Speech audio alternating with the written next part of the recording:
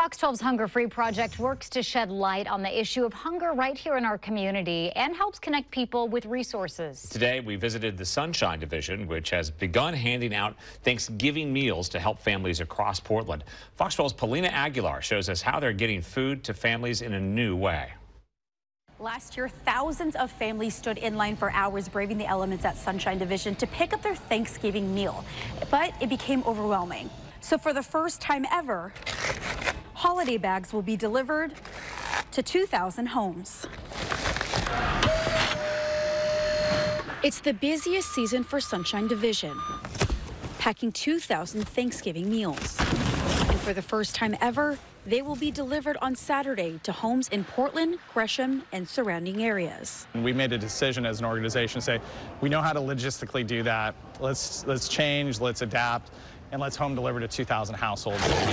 Over the years, Camberg says the need has grown as food insecurity has reached an all-time high. I've seen stats that say food insecurity is now percentage-wise just as high as it was during the Great Depression, which is extremely sobering. It's been difficult these past 4 years, whether it was pandemics, school closures, ice storms, wildfires, inflation. We're seeing the residual effects of that. Since the need has grown, so has the need for volunteers. Trying to step up, asking the community to help us right now. Hundreds of volunteers came together to assemble the bags. Families will find stuffing, mashed potatoes and gravy, and a turkey. Those turkeys get roly-poly. Trisha Adams has volunteered every year for the past 6 years. I'm out of the groove.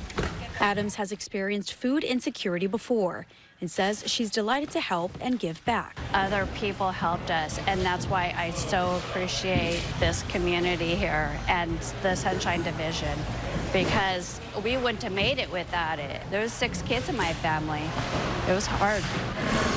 It's a lot of work and planning, but Camberg says the reward makes it worth it. I get the emails, I get the phone calls, I get the cards saying thank you. When someone tells you, you saved Thanksgiving, you allowed us to have a Christmas dinner, you allowed me to put food on the table for my kids, it's impactful.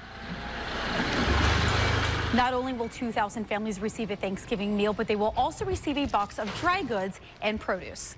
In Wilsonville, Paulina Aguilar, Fox 12 Oregon.